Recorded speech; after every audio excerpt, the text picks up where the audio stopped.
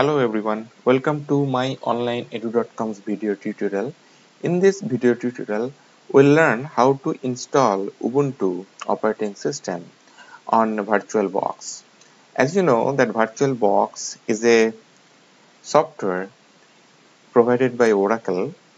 This particular software is used to create virtual machines in your host operating system.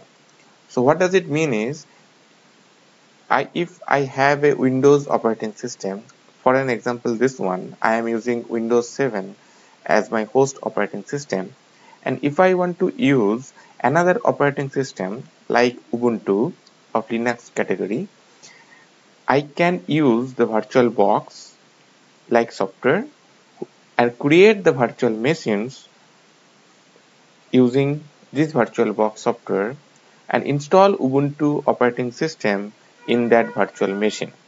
So let's see how we can use this particular software to create the virtual machine.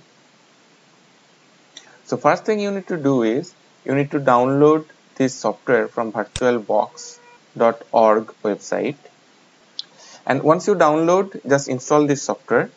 So this is how the software is installed.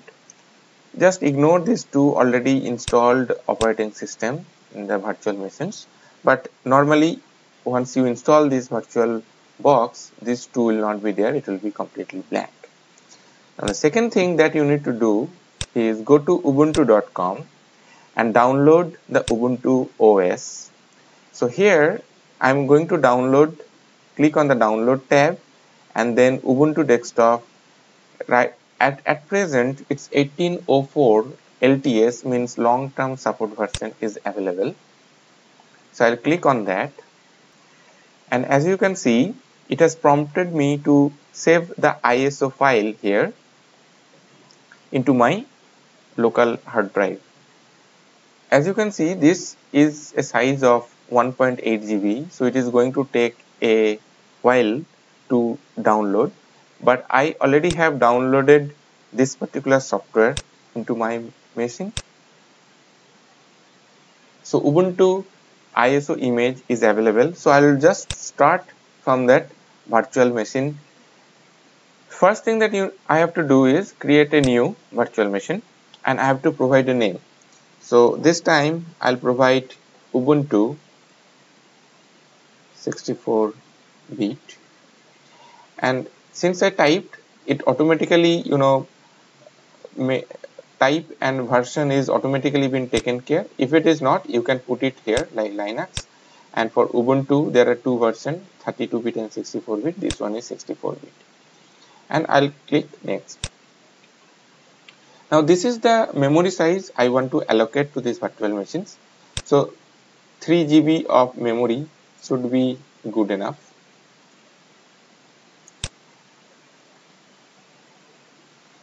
And then click next. Now I'll leave this option as default, create a virtual hard disk now, and this is also I'll keep it as it is, VDI, dynamically allocated, and select the size of the virtual hard disk in megabytes. So I need some extra space here, so I'll keep it 30 GB. Okay, and then create. So this particular Ubuntu 64-bit, this came over here, and don't start it immediately. Just go to settings. In the general tab, you will see this Linux Ubuntu 64-bit is good. Now shared clipboard, I'll make it bidirectional, and drag and drop also I'll make it bidirectional. And the snapshot folder is this folder. So just a folder, you have to mention, and here all the files will be kept for this particular virtual machine. Next, go to system, and the base memory is 3 GB is allocated, which is okay. Now go to storage.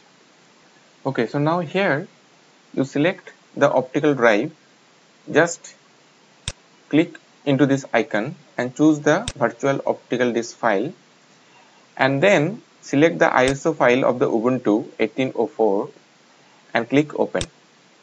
So you see the location here. So the ISO file location is present. So now you do not need to do anything. Shared folder, leave it as it is, and then click OK. So now everything is set up. So now you can start it. So I'll make a normal start.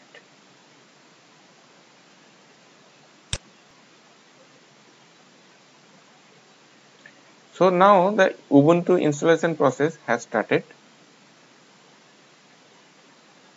I'll minimize this window and I'll maximize this one. Okay, so the installation screen has appeared. I'll select English as a language and I'll click on this install Ubuntu button. And also the keyboard layout, I'll keep it as default, but you can change if you need it. Click on the continue button. Yes, I want the normal installation and also download the updates while installing Ubuntu. Keep it as it is. Click continue. Okay, and I'll also keep it as it is, the erase disk and install Ubuntu. Don't panic, this is not going to erase your hard drive, but this is going to actually erase the disk for Ubuntu, that is a shared folder where the Ubuntu hard drive image will be stored. So I'll click install now. Click continue. Okay, so now it is asking for my location. So Kolkata is my correct location, but if it is not correctly defaulted, you can type and select your location. I'll click continue here. Now it is asking for the name of the machine as well as the username and the password. So I'll put a name. You can put any name you want.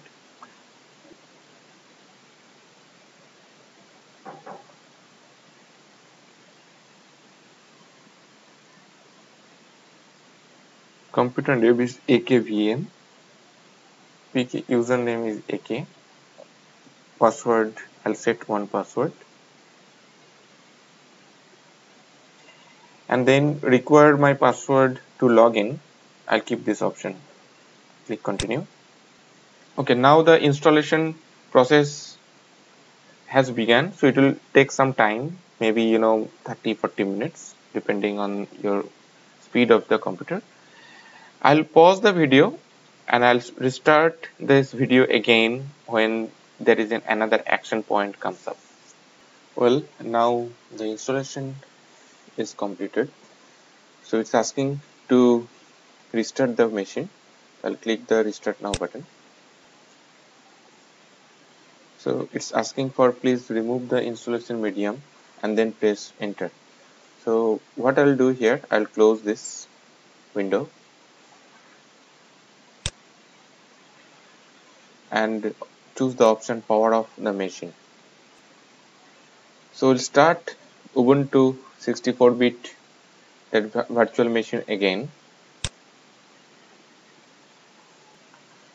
Okay, so after the restart, so now the login window has appeared. So just click on it, your username, and give the password that you set in the first time when the installation started, and click sign on. Okay, so now the Ubuntu home screen has appeared. So just click next. Not now. I don't want to send the information. And click done. So that's it. So your Ubuntu is set up, and just to try Ubuntu, few command line. So application tab, just click on that. Search for terminal.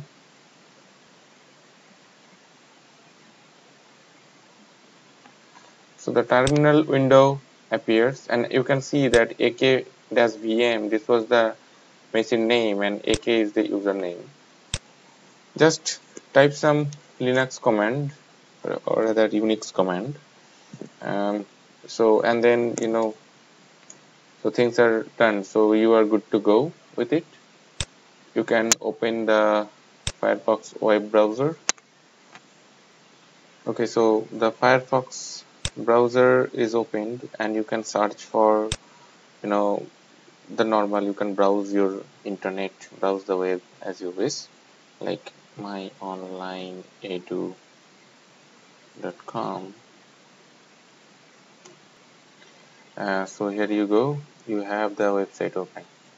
Thanks for watching.